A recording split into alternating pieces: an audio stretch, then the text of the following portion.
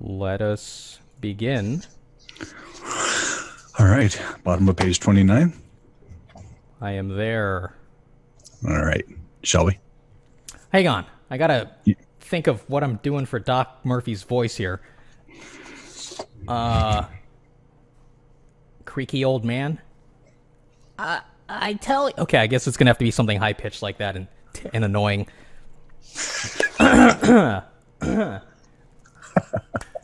God, I really should have prepped an old man's voice. Oh, well.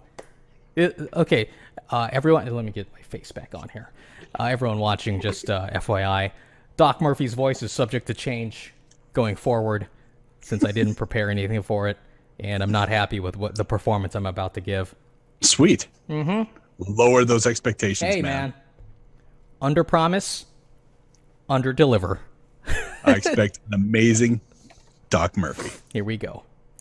Marty! Not that, Doc. I know. All right. Great Scott! That was terrible.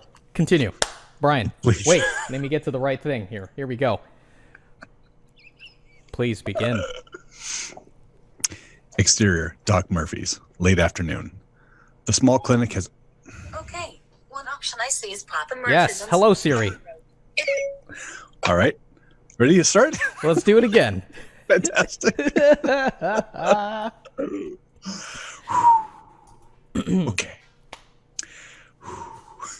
Take it easy. This is the short episode, right? This is... Not if I could help it. You know, I could edit this out because we're just looking at the script. But I think this is further evidence of this being the best produced show on the internet. Absolutely. Well-deserved reputation. Exterior, Doc Murphy's, late afternoon. The small clinic has a large sign above the door that reads, Doctor's Office.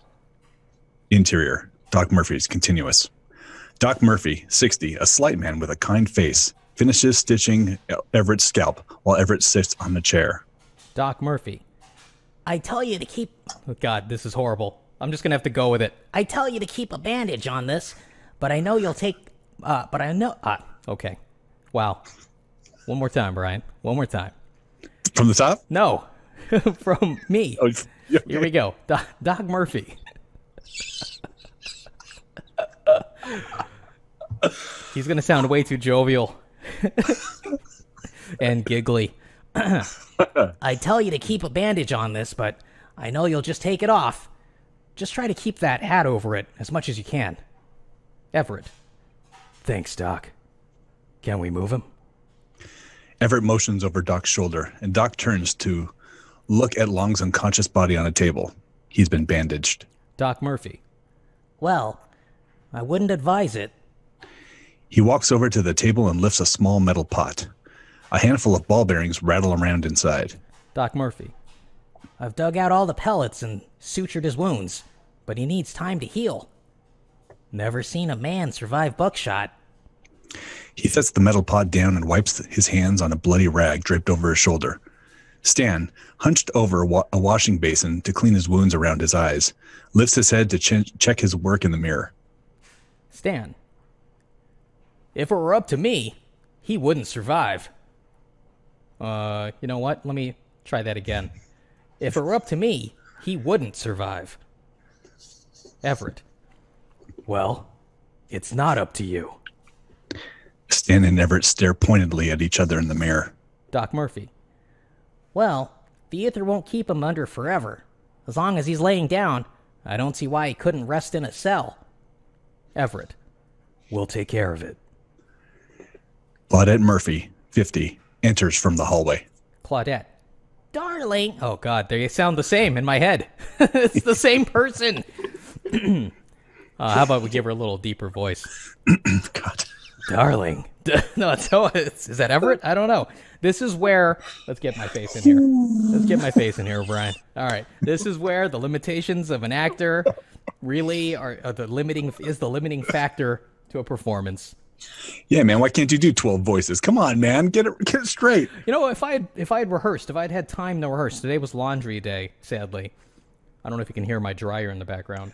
Absolutely can. That's what that is. You can hear that. Oh, yes, and I've been okay. trying to figure it out. Podcast verite, everybody. These are the realities of a shoestring budget. Bootstrap. Absolutely. I think that's what I'm hearing in there. Bootstraps. Claudette. Let's get back to Claudette here. All right. Darling. No, that's horrible. I'll just give it a regular voice. Darling. Darling. The soldiers are leaving. Interior, Doc Murphy's hallway continuous. Doc follows her into the hallway where 3 Union soldiers stand in uniform by the entrance. One of them is obviously sick as he shivers in the Arizona heat, hunched and pale. Doc Murphy. I'm sorry I couldn't do more for your friend. He's got symptoms I just can't understand. For a moment, the ill soldier flicks his gaze hungrily on Doc Murphy.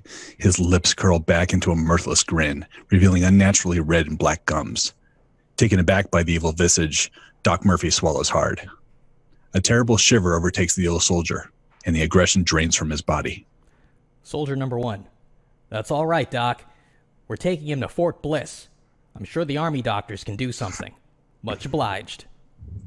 The soldiers all, ma'am, to Claudette, before exiting and climbing onto a horse-drawn cart. The ill soldier lies down on the cart, pulling a blanket over himself. They ride off. Everett and Stan enter carrying Long on a stretcher. As they pass, Stan. Thanks, Doc. To Claudette. Ma'am. Everett. Ma'am. They exit. Exterior, Doc Murphy's continuous. Doc Murphy comes out with Stan and Everett. He stops when he sees Petrov, 40, the snake oil salesman, ride in with his horse-drawn carriage. The sign reads, Petrov's Potent Potables. Glassware rattles inside as it passes. Stan and Everett cross the wide street to the town jail. Close by, the bodies of the posse are being carted to the undertaker. When the townfolk see Long, they jeer Everett and Stan. The men move quickly into the jail. Interior, jail, continuous. The small building has only the basics, like a desk, table and chairs, a gun rack, and a large cell dominating the back of the room. A small solitary barred window allows some light into the cell. Stan and Everett carry Long into the cell. Stan drops Long unceremoniously. Long doesn't wake. Everett. That's no way to treat a prisoner. Stan. Whatever you say, Marshal. After they exit the cell, Stan locks it. Everett drops Long's gun belt and coat onto the desk. Stan eyes the guns. Stan. What are you going to do with those pistols? Everett. Noticing Stan's gaze. They're coming back with me as evidence. Stan sighs and begins to leave. Everett sits. Everett. Where are you going? Stan. I'm getting a drink. Everett. You have a prisoner to watch. Wow, I totally should have fixed this dialogue, FYI. He's not supposed to get a drink, he's supposed to go on patrol. Okay, here we go. Back to scene. Stan. No, you have a prisoner to watch. I have a town to patrol. Everett watches him, then goes. Everett watches him go, then looks at Long. Exterior, jail, continuous. Stan comes out and walks slowly down the street. He doesn't make eye contact with the townsfolk. A man on a horse-drawn cart rides slowly past. The man is beaten and bloody. Stan squints, recognizing him. Stan. Carl? Carl sees Stan and stops the horses. He looks at Stan with tears of rage burning in his eyes. There are corpses in the cart, and the cart is partially burned. Stan. What happened? Carl. Them goddamn Indians came out of nowhere. Killed my kin. Burned the wagons. They killed Molly, Sheriff. We gotta have some law out there. A look of determination falls across his face, and he rides off. Stan looks after him for a moment before chasing. He passes Petrov, who has opened his cart to reveal his wares. He stands on a stool, waving his cloak and tipping his top hat. Petrov. Yes, ladies and gentlemen, come, come. Feast your eyes on my wares that I bring to you from the remote parts of the world. Grabs green bottle.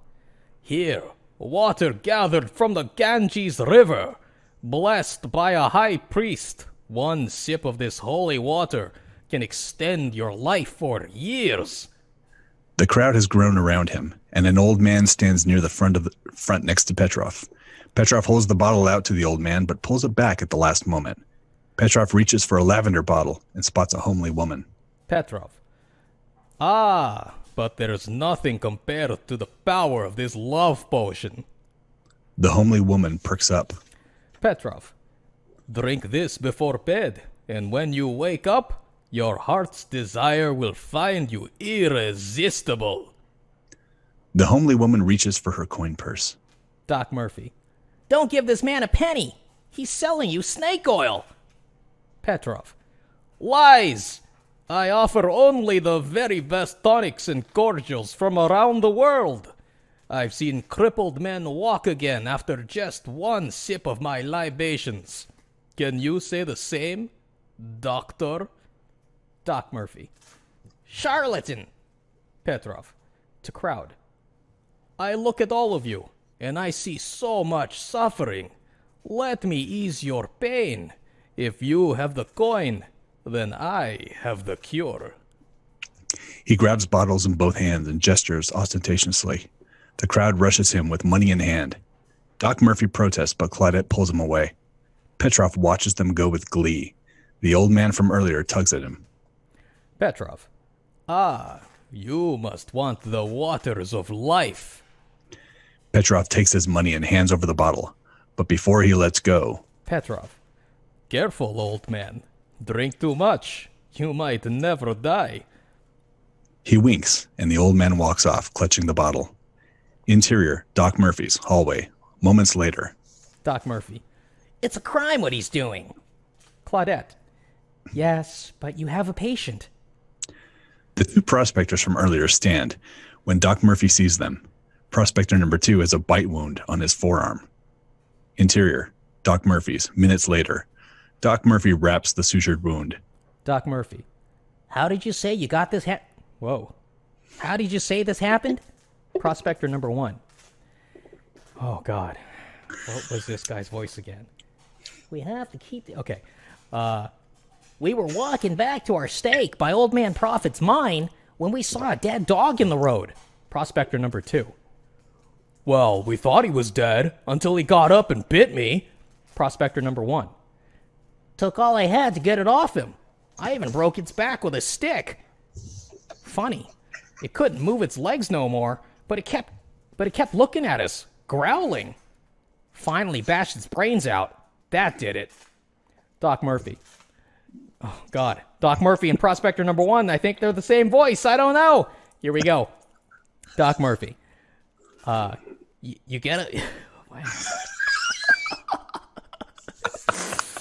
Oh, Doc Murphy. What a horrible, horrible decision I made. Okay. You get a... He's going to just have a regular voice now. You get a good look at it? Was it foaming at the mouth? Prospector number 2. Not that I could tell. Doc Murphy finishes with the bandage, and prospector number 2 stands to go. Doc Murphy. All right, well, you should be fine. And let me know if your jaw tightens up or it gets hard to move over the next few days. Prospector number 2. Why? Doc Murphy. You never know what these animals get into.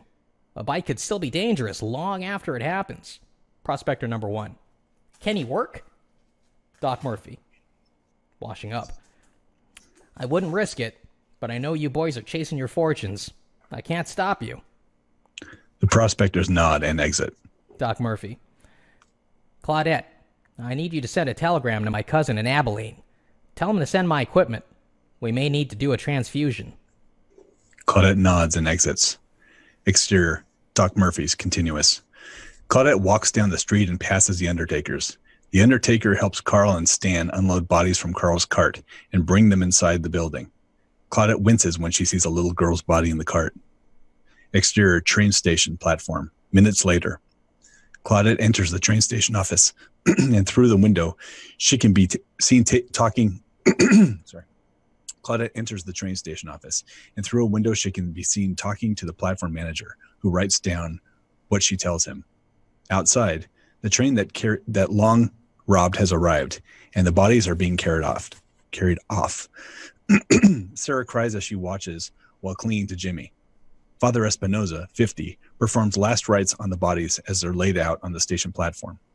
Interior, jail, sunset. Long wakes, and his eyes shoot open. He tries to sit up quickly, but pain reminds him to move slowly. He checks his wounds and inspects his bandages. Satisfied, he looks up at the cell walls and bars. He sighs. Long. What now? After a moment, a match is struck, and the flame dips into the smoking pipe, revealing Everett's face in the darkness. Then he lights a lantern on the desk where he's sitting. Everett. Now, we wait. Tomorrow, assuming you'll survive the journey, I'll take you back up north to face a judge and jury. He puffs his pipe. And then, I will watch you die. Long picks himself up gingerly and sits on the cell bench. Long, is my death all you have to live for? Everett doesn't answer for a long time. Everett, I live for the law, and the law says you need to pay for what you've done. Long, the law. Your laws never protected me or my brother, or my countrymen who died building your railroads. Where was the law when we were paid 2/3 of what a white man was paid? Where was the law when we were whipped by overseers and shackled when we tried to leave? Where was the law when we went on strike to protest our treatment and the railroad company stopped feeding us? Finally, after 8 days of starvation, the law came. But not to save us. The sheriff came with his deputies to threaten us if we did not return to work. Your laws never applied to me. Everett puffs on his pipe for a few moments. Everett, whatever injustices you've suffered, that's no excuse for killing that's no excuse for killing men, women, and children. Life isn't fair, and you can't make it fair by taking life. Only the law makes life fair, or as close to it as we can get. And that's why you have to die, to bring some fairness to this life. The two men stare at each other in silence. Okay, great. Wow, that was a bear to get through.